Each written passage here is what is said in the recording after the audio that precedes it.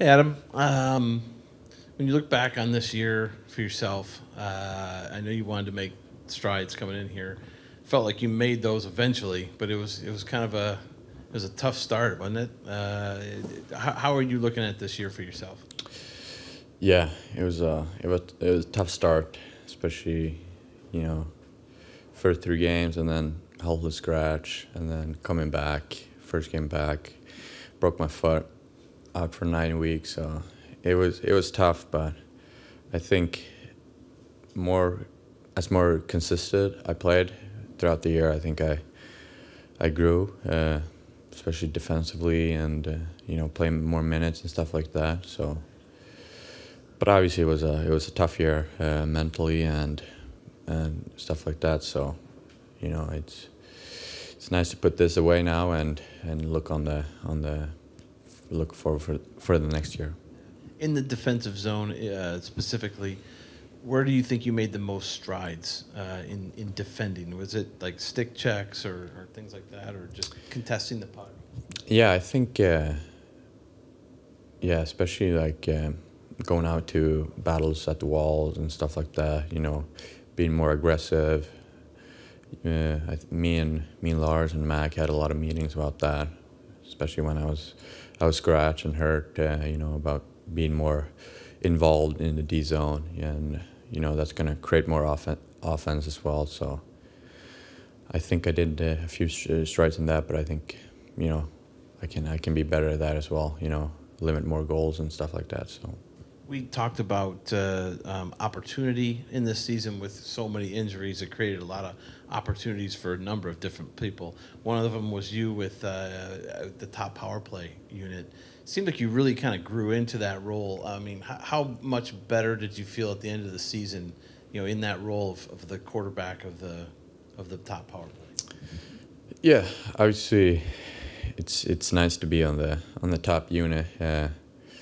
You know, in Chicago, I was playing with Kaner on the top unit my second year, so it helps the confidence. Especially if you get a goal and feel good about yourself and stuff like that. But obviously, when you're playing with Patty and Johnny, Booner, Margie, Rosie, who's ever in there, it's easy because it's such good players.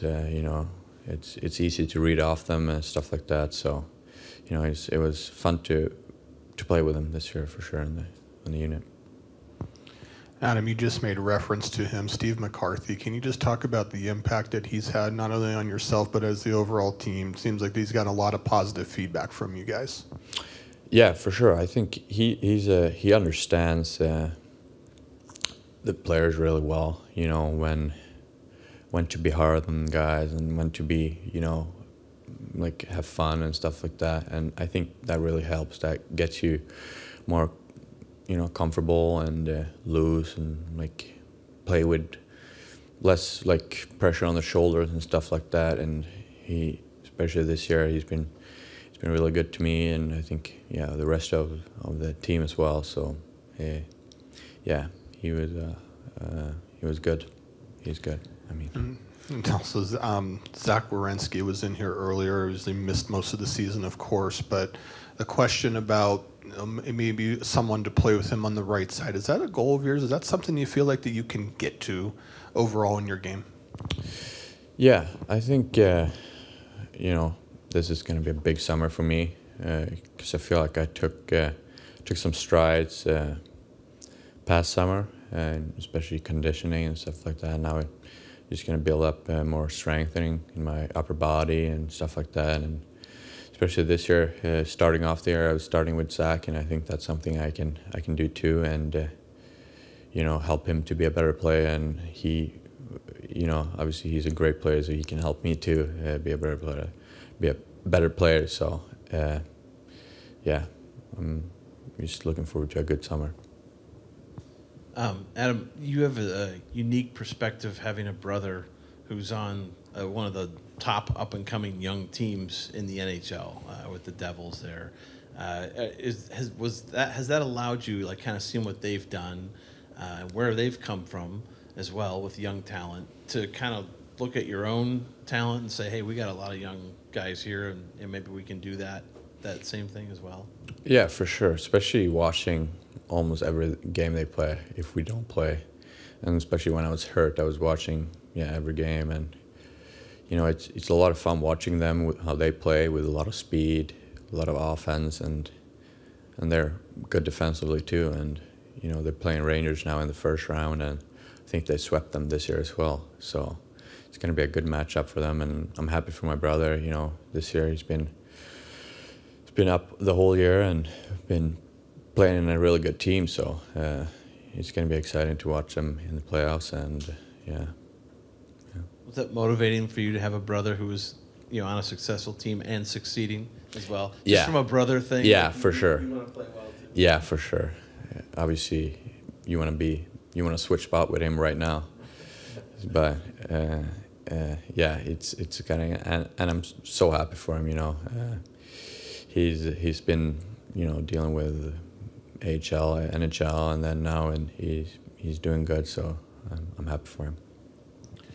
Yeah, you made reference to it earlier about the summer ahead for you. What do you feel like is the biggest thing that you need to accomplish this summer to deem it a success for you? Yeah, I think the biggest thing for me is be healthy for the upcoming season. Play 82 games. I haven't done it yet, and that's what I want to do, because I feel like I could help the team more if I play 82 games, and especially having a long summer here, I think could be helpful. Getting strength and get my conditioning where it should be and stuff like that. So, yeah, I'm excited to, go home and get the summer starting. I say you said the word here there. Are you going home for the summer? Are you going to be here at all for some of the time?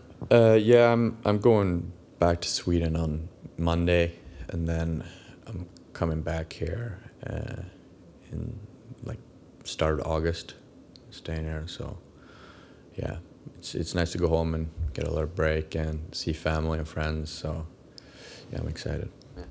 From a team standpoint, obviously, season you never want to go through something like this, but you'd rather be winning, but there are lessons you can take from adversity and the things that have happened this season. I mean, are there a lot of things you feel like you've learned this year that you can apply going forward about how to handle these types of situations? It'll be, you don't want to go through them, but you've got to be able to at least take something from what happened? Yeah, for sure. I think especially a young group like this, if you do it the right way, I think you can build on it. And I think that's what we need here, especially we're having great players coming up from, Cleveland or, prospects. So it's exciting, and, but yeah, obviously it was a tough year. So if you do it the right way, I think you can grow out it a lot. How tough was it to hear the news about Brad Larsen today? Obviously it was tough. I think he helped me, especially from coming from Chicago. He helped me get my mindset different from Chicago, and really, strengthening and playing good D zone and stuff like that. And yeah, obviously it happens in hockey. It's business, and yeah. Is it too soon to have you guys? I mean, our players, I'm sure you've seen some of them. You guys thinking about who's next?